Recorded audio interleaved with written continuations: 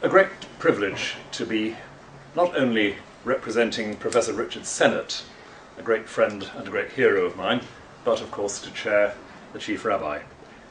We go back quite a while, Jonathan and I. We grew our beards at the same rate, you might say. They turned white with the same rapidity in our jobs over the last decade or so. But Jonathan has been, for me, as for so many, a constant beacon of sense and vision in our society and in the religious environment of our society. He's been described as the most influential public intellectual in the United Kingdom and possibly in Europe, speaking from a religious perspective. And I know that the reason we are breathing in and squeezing together this afternoon is precisely because that is what he is. That is the reputation and the authority that he carries, well beyond his own community.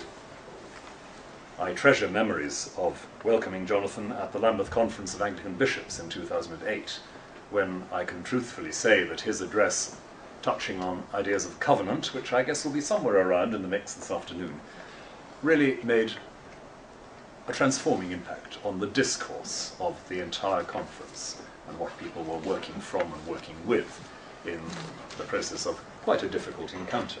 And I have an abiding debt to Jonathan for what he gave us on that occasion. You'll be familiar with his writings, you'll be familiar with the vision that he shared with us for our society, and like myself, you'll be eager to hear what he has to say this afternoon.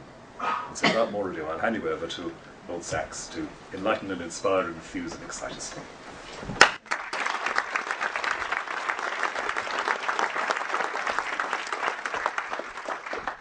Friends, it is an enormous pleasure, first of all, to be here to deliver a lecture and to convene this session on behalf of the Wolf Institute, one of the great interfaith institutes, one of the great forces for good between faiths in Britain and Europe, to pay tribute to Ed Kessler and his team for the fantastic job they do, to salute and the person whose name the Institute bears, to salute Lord and Lady Wolf, who honour us by their presence here today, and Lord and Lady Wolf, Harry and Marguerite. It is so wonderful of you to have given the authority of your name and your eminence to this. To welcome Father Philip from the Gregorian University, the Cardinal Bear Centre, old friends from our visit together with the Pope Benedict about a year and a half ago, and especially to say what a privilege it is to be sharing a platform with a beloved friend, Rowan. Rowan and I seem to have started a fashion, because I'm the first Chief Rabbi, I think, to take early retirement. You are the first Archbishop of Canterbury. His Holiness... So Rowan's telling me he's very worried about the Dalai Lama, so that's the one to watch. And just finally to add the last footnote on the subject of optimism, and this is a true story actually, and this will show you what the Talmudic mind is actually like. We were discussing a few years ago with an eminent rabbi from Israel, an eminent Talmudist, and we were talking about the situation, and we asked him, "Are you an optimist?" And he gave the most rabbinical reply I have ever heard. He said, "I am not an optimist in the Leibniz sense that this is the best of all possible worlds. Neither am I a pessimist in the Gnostic sense that this is the worst of all possible worlds." So we said, "What are you then? What do you believe?" He said, "I believe that this is the worst of all possible worlds in which there is still hope." Now, if you can figure that one out, you get rabbinical ordination immediately. Friends, I will just say a few words about trust, and then we'll open it out for questions and for discussion. But there is a quote that I love from the sociologist Peter Berger, who says the following: "If we take our minds back many millennia, back into the dawn of history, we may imagine the appearance of the very first intellectual. After centuries, during which people did nothing but rhythmically bang away with stone implements and keep the fires from growing out, there was someone who interrupted these wholesome activities just long enough to have an idea, which he or she then proceeded to announce to the other members of the tribe. We can make a pretty good guess as to what the idea was. The tribe is in a state of crisis. So that is what intellectuals are supposed to say, and therefore, let me say, we are in a state of crisis. I think when it comes to trust, that is probably not an exaggeration. In the United States, for instance, the 2011 CNN poll showed that only 15% of Americans trust the government to do what is right most of the time. 15%, down from 70% in the 1960s. Similar declines in all professions. In America, only 7% of employees trust their employers. Extraordinary, extraordinary figure. In Britain, we have seen one group of people after another come into serious question, whether they be bankers, CEOs, parliamentarians, journalists, even the police, even religious leadership, media personalities, sports heroes. There's been scandal after scandal that has undermined trust in a way that is quite serious. It's morally serious, but it is also serious in every other way. A financial crisis happens when banks, after 2008, when banks no longer trusted other banks, and therefore the supply of credit froze. In other words, it reminded us just how fundamental things that we think of as very down-to-earth, physical, empirical activities like economics and politics depend on these very spiritual, abstract, moral ideas. Credit comes from the Latin credo, to believe. Fiduciary responsibility comes from the Latin for faith. Trust is an almost religious word. It is a religious word, and yet it is that on which any economy, indeed any institution, any society depends. And therefore, at such times when on both sides of the Atlantic there is an acknowledged crisis of trust, it's appropriate to ask ourselves fundamental questions. What is trust? Why is it important? What creates it and sustains it? What damages and destroys it? What happens when trust breaks down? Is it mere coincidence that it has happened in so many spheres at the same time? And does this have some kind of religious dimension? And I want to begin by telling a story. It is, to my mind, one of the most exciting of all intellectual adventures, and it took place over the 130 years between, we start with Adam Smith, but it very much accelerated in the 1970s and 1980s. And I find this a thrilling story. You may be familiar with it. Please forgive me if I just tell it, because I like hearing it. I like stories. So we begin with Adam Smith and the wealth of nations, and the axiom on which the market economy depends. You remember that Adam Smith famously said, "It is not from the benevolence of the butcher, the brewer, or the baker that we expect our dinner, but from their regard to their own interest." We address ourselves not to their humanity, but to their self-love.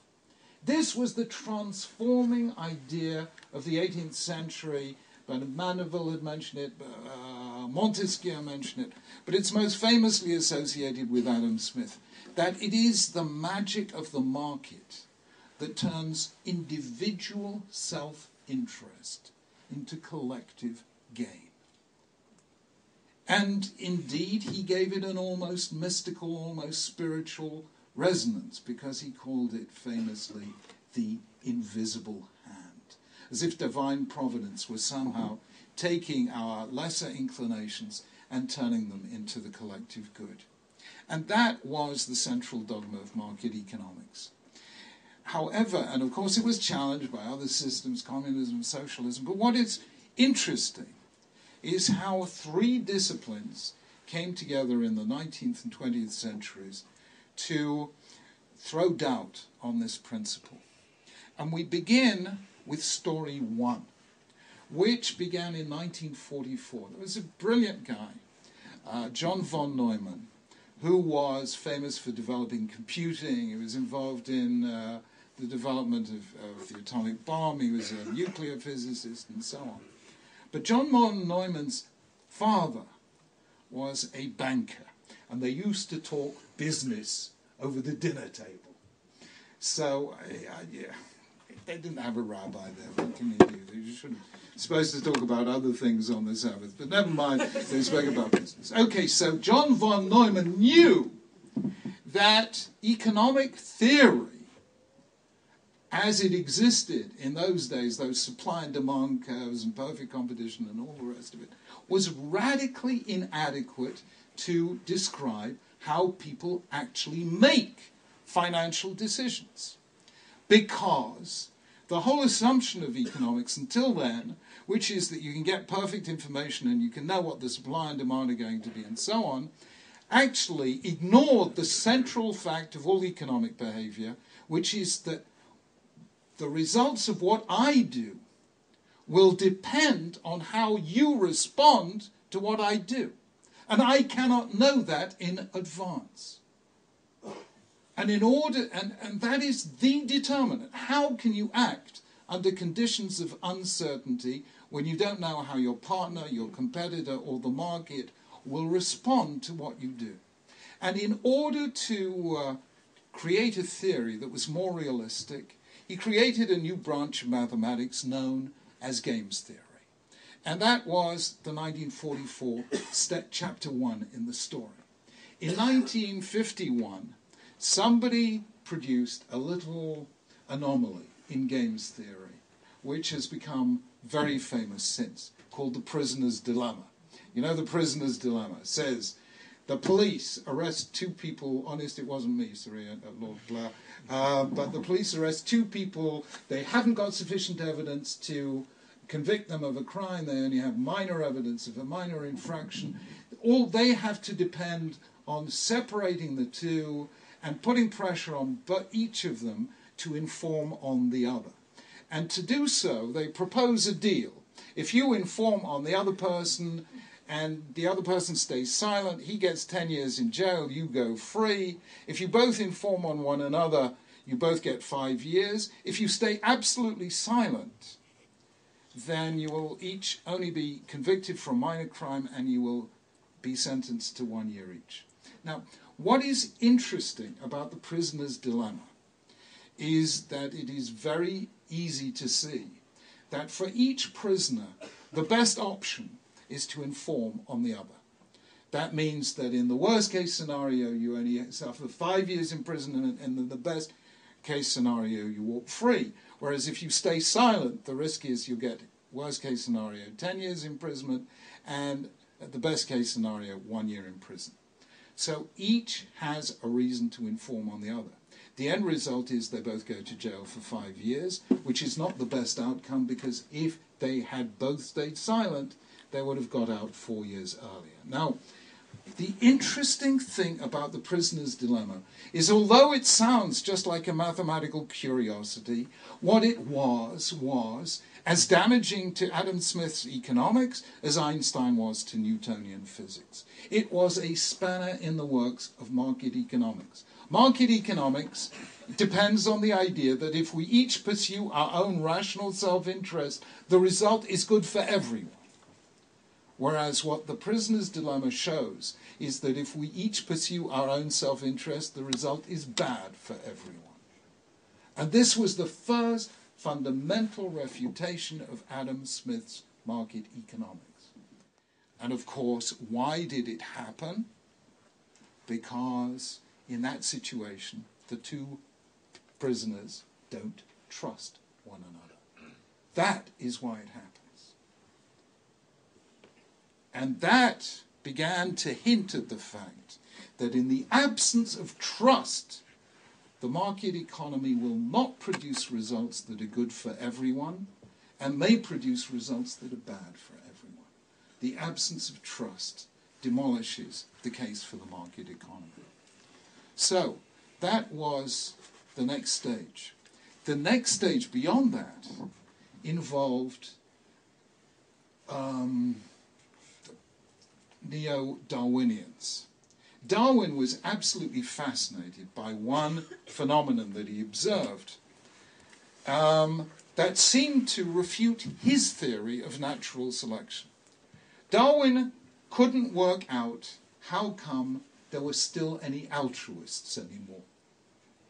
Can you work this out? Natural selection should select against altruists because, as Darwin pointed out, if an individual risks his life for the sake of the group, that individual is likely to die younger than other individuals who play it safe and stand at the back of the room. And the end result is the altruist should die first and eventually die out. And yet Darwin discovered that altruism was highly valued in every human society that anyone had ever come across. So how on earth was altruism possible on the theory of natural selection? Darwin offered an answer, but the matter remained indeterminate until the 1970s. When the 1970s came along, powerful computers were available for the first time. And sociobiologists, neo-Darwinians, were able to test the answer to the prisoner's dilemma. The prisoner's dilemma says the following, that if these two criminals who got somehow persuaded to inform on one another, if they did this time after time after time, they would eventually learn that if they just both kept quiet, it would be better for both of them. In other words, if you have repeated instances, the iterated prisoner's dilemma, the two parties eventually learn to trust one another and act for their collective good, which turns out to be for each of their individual goods. So availability of large-scale computing allowed a political scientist, Robert Axelrod, to announce an international competition for the computer program that would program a species best able to survive repeated encounters with strangers whom you don't know how they're going to behave towards you. In other words, a lot of times playing the games theory and the prisoner's dilemma. And this was won by a Canadian called Anatole Rappaport, and the winning program was called Tit for Tat, which says as follows: if you meet a stranger, be nice to them. Then do exactly what they do to you. So if the stranger responds to your being nice, by being nice, you carry on being nice. If the stranger responds by being nasty, then be nasty. And eventually the stranger will learn that it pays to be nice rather than nasty, because if he's nasty to you, you'll be nasty to him. This is called, by biologists, reciprocal altruism. It's called measure for measure, and it is the principle of retributive justice. As you do to others, so shall it be done to you. And the nice story about this is that in 1989, a Polish mathematician now at Harvard called Martin Nowak invented a program that beats tit for tat. It's called Generous. And Generous beats tit for tat because you can work out that if you meet a really nasty person and they're nasty to you, you have to be nasty to them and they get nastier to you, and you get caught up in a cycle of vengeance and retaliation of the kind that we know throughout the world. So how do you break the cycle? And Martin Nowak worked out that you can break the cycle by programming the computer regularly but randomly to ignore the last move of the other person. In other words, you start being gratuitously nice, even when the person's been nasty to you. In other words, if you can train the computer non-predictably but relatively often to ignore a slight. If you can train the computer to forget, you get a program that beats tit for tat. And forgetting is the nearest a computer gets to forgiving. It's the computer equivalent of forgiving. So it turns out that as a result of the 1970s and 1980s studies of reciprocal altruism, it turns out that a computer came up with the answer that if you want a good set of arrangements between strangers who encounter one another in unpredictable ways, you need tit for tat and generous, in other words, justice and mercy.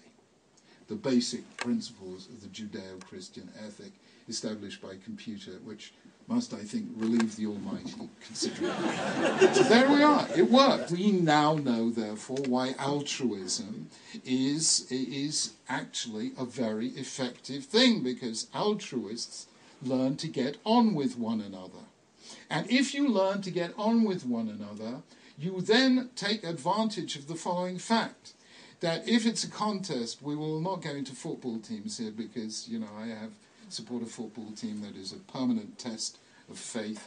So let's just talk about humans and lions. One man versus one lion, lion wins. 10 men versus lion, then the men stand a chance. So if your way of responding to strangers allows you, through reciprocal altruism and forgiveness, to construct a good group relationship, you will stand a better chance of survival than otherwise. And that is the point that Darwin makes in his book, The Descent of Man. It is an argument currently being fought between E.O. Wilson of Harvard and Richard Dawkins of another place, whether natural selection works on the basis of group selection or individual selection. But the truth is that it's a fairly irrelevant point, because we hand on our genes as individuals, but we survive and only survive as members of groups. So therefore, when you have a high level of trust that emerges from repeated encounters between people who learn to live together without betraying one another's trust, if you have a high level of trust, then you have a group that will flourish. Whereas if you have a high level of suspicion, fear, anxiety, corruption, and cynicism, then the group will not cohere and you will fail. We can therefore now establish, through the iterated prisoner's dilemma, through Axelrod and Martin Novak, the following formula, which Darwin fully understood, which is that arenas of competition, biology, natural selection, competition for scarce resources, or the market economy, competition for wealth, or liberal democratic politics, competition for power, there will only be human flourishing. There will only be human survival if, as well as competition, there is also cooperation. And therefore, cooperation must be institutionalized in society, and that depends on habits that induce trust. That, however, raises the question, where in a liberal democratic society will you find the arenas that create cooperation, not just competition? And the short answer is that we need environments in which two things happen. Number one, we encounter one another repeatedly. That is the reason why there is more crime and more incivility in cities than there is in little villages. Because I am more likely to take advantage of you if I think I'm never going to see you again than if I have to meet you tomorrow in the local shop or in the pub. Iterated prisoner's dilemma means habits of trust only occur when there are repeated encounters between the same individuals. We can therefore now say why it is that families and communities and neighborhoods All the things that make up civil society are the places where we learn trust, because they are the homes of the iterated prisoner's dilemma. In families, in communities, in neighbourhoods, among friends, that is where we have those repeated encounters which teach us not to be ruthless with one another, but to cooperate, because ruthlessness with one another results in consequences that are bad for you and bad for me. And those are the relationships to which, in my Lambeth lecture that Rowan mentioned, I called covenantal relationships as opposed to contractual ones. Contractual relationships, in a contract, two or more individuals, each pursuing their own interest, come together to make an exchange for mutual benefit. So there are commercial contracts that create the market, there is a social contract that creates the state. A covenant is something different. In a covenant, two or more individuals, each respecting the dignity and the integrity of the other, come together in a bond of love and trust to share their interests, sometimes even to share their lives, by pledging faithfulness to one another, to do together what neither can do alone. A contract is a transaction. A covenant is a relationship. Or to put it slightly differently, a contract is about interests, while a covenant is about identity. It's about you and me coming together to form an us. That is why contracts benefit, but covenants transform. So economics and politics, the market and the state, are about the logic of competition, but covenant is about the logic of cooperation, and cooperation is what creates trust. And that is why we need a strong civil society, about which, and we wish Professor Sennett speedy recovery, but he's just written a lovely book called Together, celebrating those contexts in which we do come together in covenantal relations, in which neither is seeking wealth at the cost of the other or power at the cost of the other. Now, once you define trust in this way, then you see that this is the essential theme of the Hebrew Bible. It is certainly a central theme of the Judeo-Christian tradition, but I'm just talking for a moment as a Jew. It is absolutely central to the Hebrew Bible. The real issue of the Hebrew Bible is how do you combine freedom, human freedom, and order. You can have order without freedom, you can have freedom without order. How do you create them both? So Genesis begins with 3 stories in which God gives human beings freedom, and they misuse that freedom. Adam and Eve eat the forbidden fruit, Cain kills Abel, and immediately we find ourselves in the generation of the flood, Hobbes' state of nature, the war of all against all, the world filled with violence.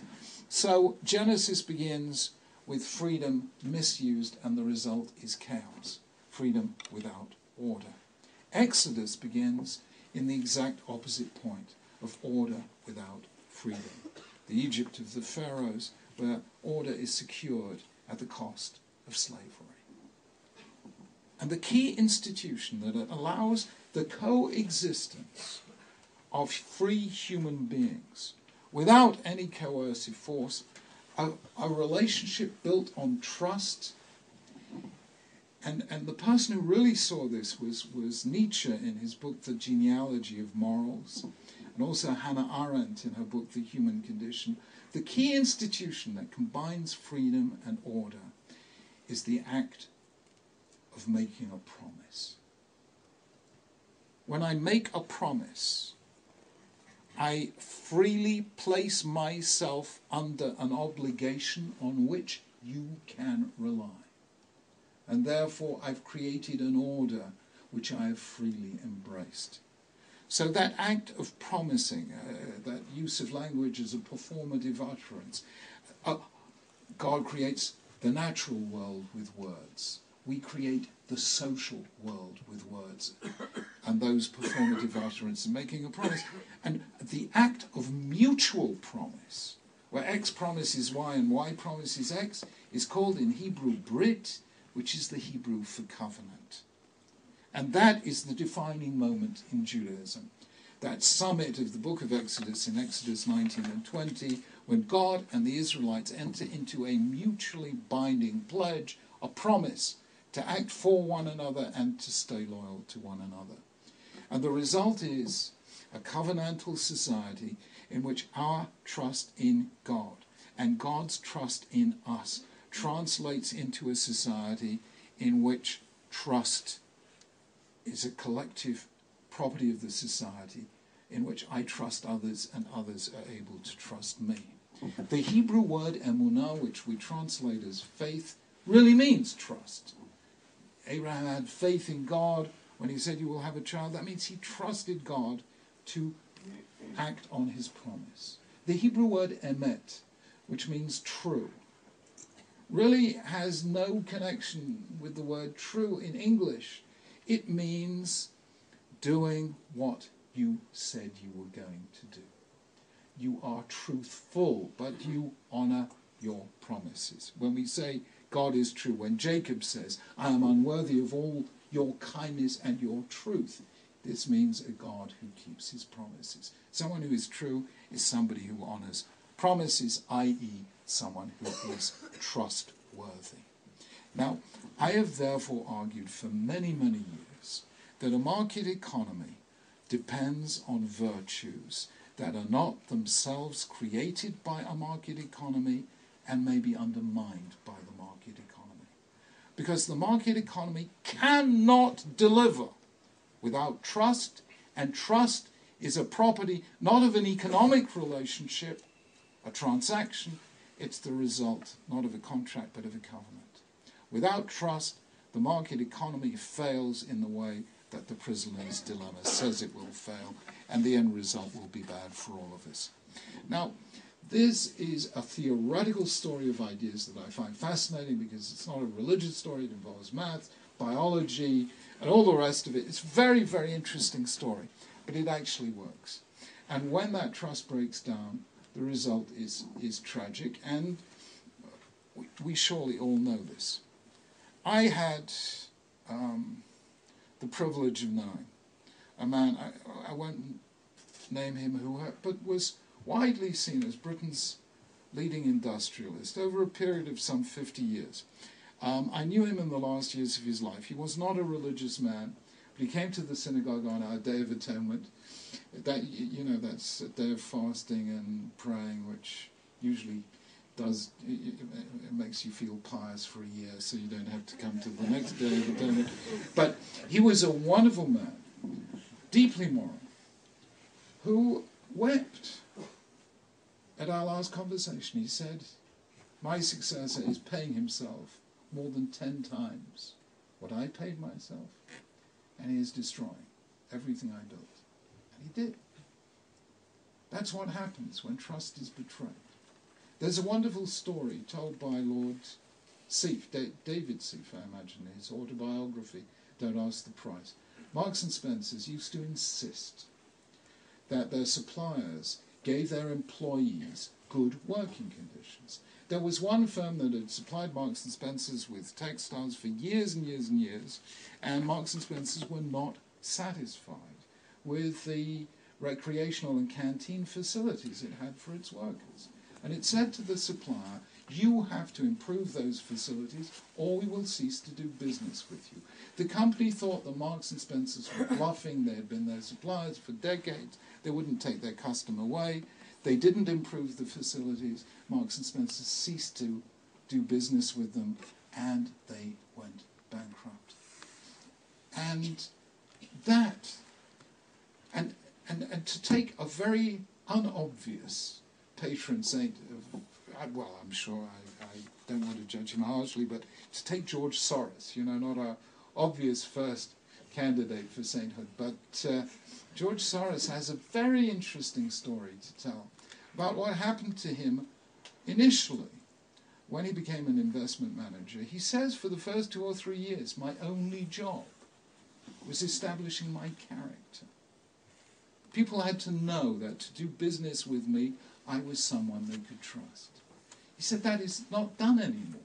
How is it done now? You get in the lawyers. You do these watertight contracts, and you rely on the lawyers to make sure that if the guy is not honest, you will recover your losses. The whole concept of character and trust turned out to be central to British industrial giants, a retail giant like Marks and Spencer's, and even a very speculative activity like investment management. Good business depends on that set of principles that allow people to trust one another. Principles like mutual benefit, honesty, integrity, fiduciary responsibility, accountability, transparency, equity, and so on. And that constitutes an environment of trust without which companies will fail, banks will fail, the economy will fail, and society will spin apart. But that depends on understanding the logic of the prisoner's dilemma. If we think, as we have been told so often for a half century and more, that the only thing that really matters is self-interest, does it work for you? Is it good for you? Are you worth it? If that is the only force driving the economy and politics, and that there's no area of culture that is dedicated to covenantal relationships, then the pursuit of self-interest will in the long run be adverse, hostile to self-interest.